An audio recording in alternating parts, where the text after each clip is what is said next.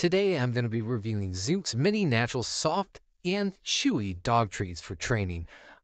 These are just like a lot of other dog treats, but what I really like is that my dog likes them and they're made in the USA, so you don't have to worry about any issues with that. I'm going to bring my dog over here. Come on, who wants a treat? Go ahead, sit. Come on over here. Come on over here. Here, sit. Sit. There we go. Good girl. Good girl. All right, so there you go. A little example. Okay, now get out of the way. She's not going to leave.